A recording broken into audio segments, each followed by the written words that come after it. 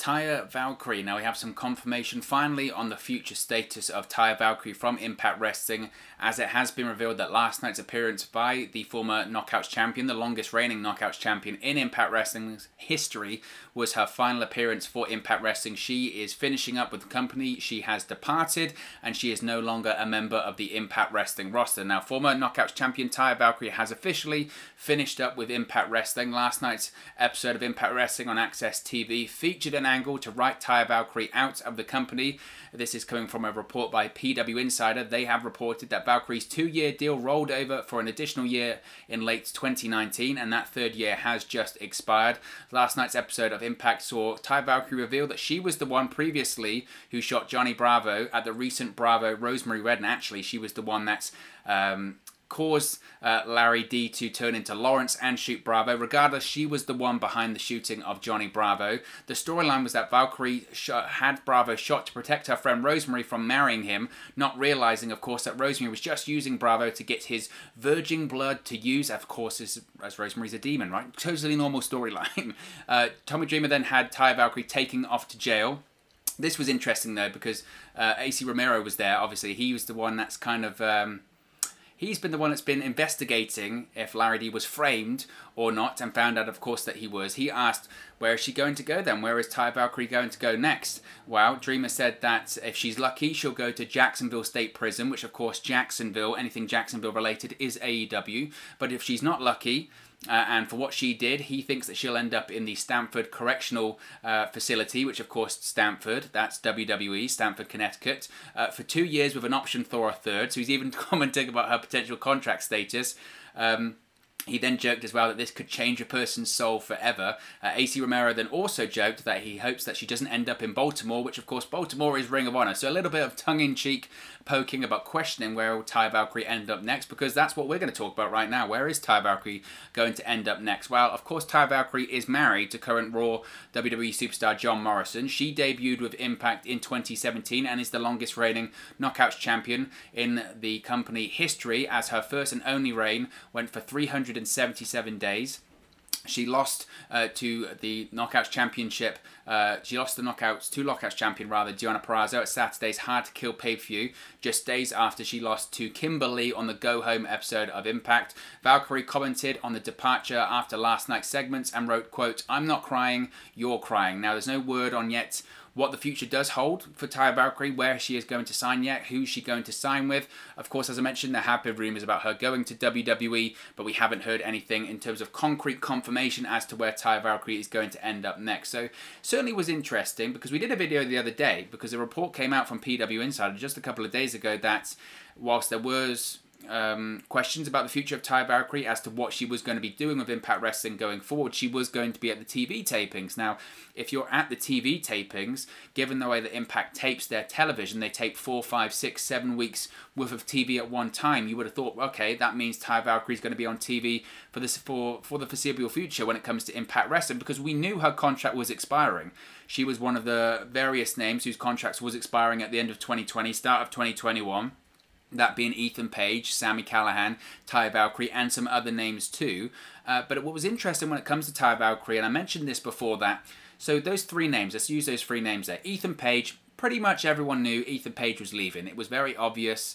The more that time ticked over, and just the star that Ethan Page is, the relationships he has with people in AEW, like the Rhodes family, it was very obvious he wasn't going to resign, and all of the reports and rumours that were coming out about Ethan Page said as much, that yes, his contract expires at the end of the year, he's not going to resign. Everyone thought that Ethan Page was going to leave. Sami Callihan on the other side of things, everyone thought Sami Callihan was going to resign, and he did. Everyone looked at the options available and said, there's no way he's going back to WWE after his run in NXT. He's not going to MLW because of the way that ended, and he's respected in Impact. He's very well liked in Impact. He's respected backstage. A lot of people like him. He's a former Impact World Champion. He's heavily featured into the programming right now. It makes all of the sense in the world that he would stay with Impact Wrestling, and he did. He re-signed with Impact Wrestling, and it wasn't a surprise to anyone.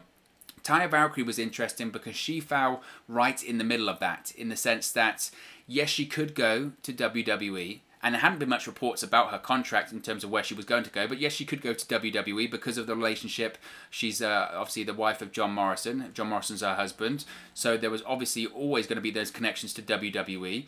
But also on the flip side of things, she's very well respected in Impact, and she is the longest reigning Knockouts champion in the company history. She is well liked. She does like being in Impact Wrestling, and it always felt like staying in Impact Wrestling was certainly a possibility. A lot of the comments here on the channel used to always say, you know what, I think Taya Valkyrie, I think she'll stay with Impact Wrestling, and there was a good argument to be made that she would stay with Impact.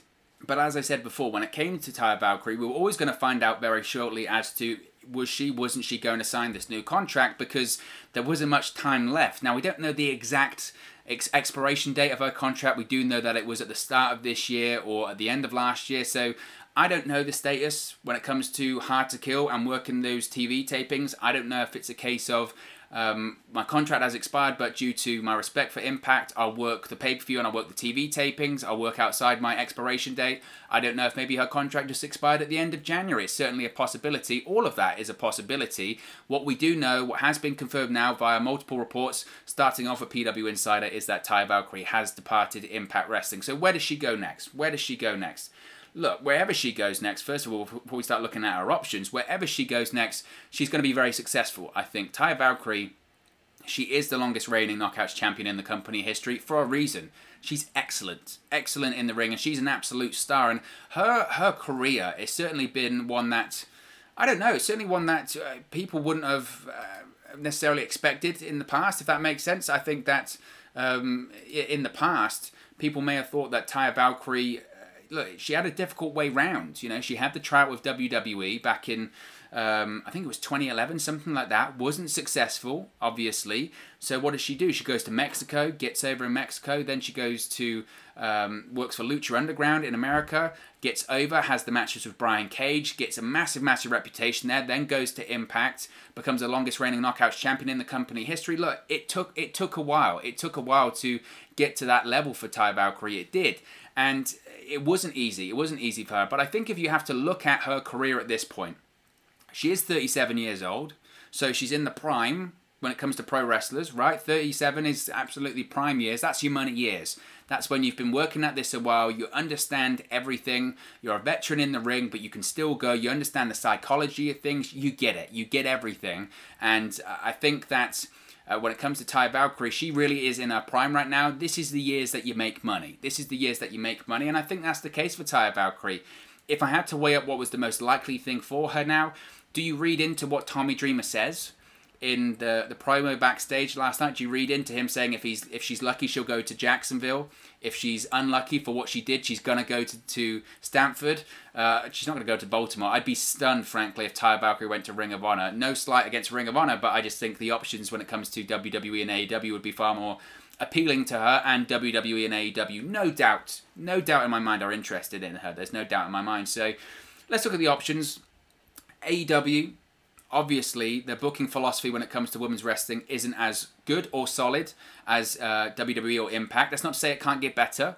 I've been very, very critical of AEW's women's division. Not because of the talent there. I think they actually have some fantastic talent. I really do. Hikaru Shida, Thunder Rosa, Britt Baker, Serena Deeb, Abaddon. I think there's a ton. Nyla Rose. There's absolutely fantastic talent there when it comes to AEW's women's division. Their women's division is really strong, and I really like the talent that they have. My biggest issue always when it comes to AEW has been the way they book their female talent, the opportunities or lack of that they give them in that women's division. They only give them one match a week. They give them 5 minutes on Dynamite. It doesn't feel like a priority. It's certainly not a cornerstone of the show in the same way that it is for Impact or WWE.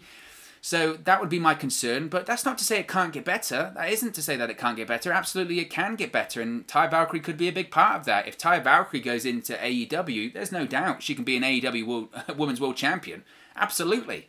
She'd be one of the better talents on there immediately. And obviously, I think she'd probably be making better money in AEW. The AEW contracts are substantially better than Impact. That's not to say that Impact can't afford her, because they can. Impact are very well backed when it comes to Anthem.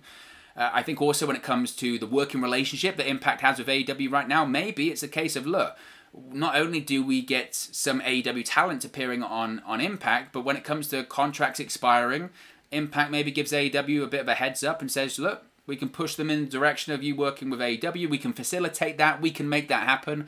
I don't know if that's the case, but that certainly is something to look into. On the flip side of things, you've got WWE. Of course, recent reports have come out that WWE are reaching out to stars of Impact Wrestling, saying, when's your contract expiring and do you want to work for WWE?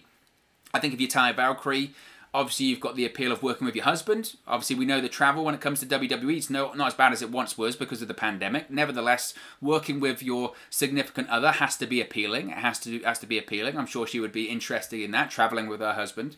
That's certainly a thing. I think they live out in California, I think in Los Angeles, so they could do that together. That's certainly appealing.